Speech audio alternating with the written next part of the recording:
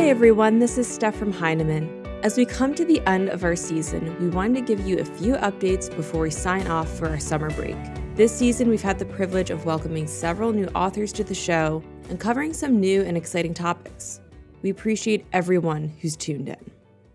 We'll be taking the next several weeks off, but if you want more audio content from Heinemann, like and follow Heinemann Audiobooks wherever you get your podcasts. We keep the feed up to date with samples of our audiobook catalog so you can easily find the right audiobook for you.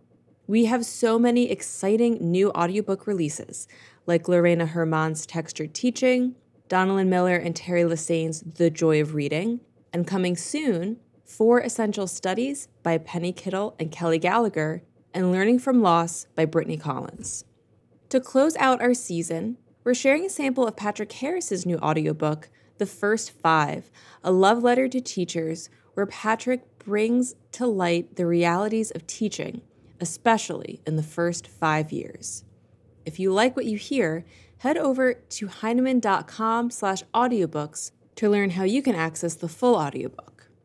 As always, thank you for listening. We hope you enjoy this sample from The First 5 and look forward to reconnecting with you all in August. On October 23rd, 2011, I tweeted, "Thursday, I'll officially be an education major again and for the last time. No more changing." I hugged my mom in the car and ran into the back of Michigan State University's Breslin Center. This was one of the few times I had ever stepped foot inside the basketball arena. I switched between an energetic sprint and a slow skip, moving my way through the crowd. One hand holding my green cap and the other bunching my gown to keep me from tripping and falling, but still being careful not to mess up my Nana's carefully ironed crease. The march from the curtain to the stage was euphoric. It was an out-of-body experience. I didn't hear the music or the crowd roaring. All I could feel were the hairs raising on my arm and the butterflies gathering. My 4 years flashed before me with each step toward the stage. I was chosen to give one of 2 senior responses during my college commencement. It was the ultimate thank you to my family for their unwavering support over the last 4 years. Being the first to do anything comes with a lot of pressure, and while your family wants to help, they may struggle to find the words or offer advice because it's a foreign experience.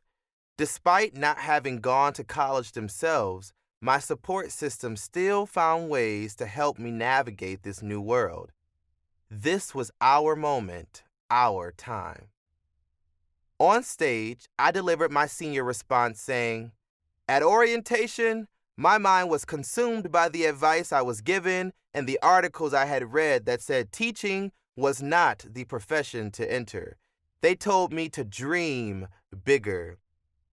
But as I maneuvered through my first year of college, I had many opportunities knocking on my door, and each and every one of them led me to working back with kids. And so from this, I have learned that when you have a calling in life, pick up. I was a Black man speaking in front of the College of Education.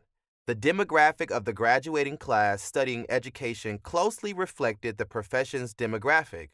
I was one of a handful of Black students in the college and the only Black male educator in my program. I'm not sure what brought the tears first. It might have been being able to laser focus on my mom in the crowd, seeing her wipe her tears, or it may have been seeing my Nana alongside my now 102-year-old great-grandmother and recognizing the magnitude of this moment for our family. It might have been my siblings, some of whom have never met one another, blending together. My dad and my grandfather's proud gaze. It might have been hearing the piercing, "All right," and the elongated "yes" from familiar Black voices in the audience. The tears came running without warning at the podium, and with each step I took back to my seat, I was reassured that I was exactly where I needed to be. When I walked off that stage, I would prepare to start my teaching career carrying an immense amount of weight. I was feeling the heaviness of educational inequity for people who look like me. Considering Black men are just less than 2% of the teaching force, the unicorns of the profession, I knew both the privilege and the pressure. It would be both an honor and a responsibility to answer the call. I was carrying Michael Brown's murder and the protests that followed. There was pressure building, the pressure of my queerness inside of me just waiting to be released, the pressure of perfectionism, not wanting to let down my family or my future students or myself.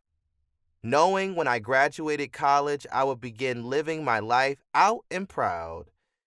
Still considering that the Gay, Lesbian, and Straight Education Network, or GLSEN, reports that 1/3 of LGBTQIA+ educators feel their jobs would be at risk if they were out to their administrators, and 1/2 of LGBTQ+ educators feel their career would be at risk if they were out to their students. More alarming, only 12% of LGBTQIA+ youth see schools as an affirming space. The Heinemann Podcast is a production of Heinemann Publishing. It is produced and edited by Steph George. Sound mixing by Steph George. Our creative producer is Lauren Audette. And our executive producer is me, Brett Whitmarsh. To learn more about the Heinemann Podcast, visit blog.heinemann.com. Thanks for listening. Copyright Heinemann Publishing.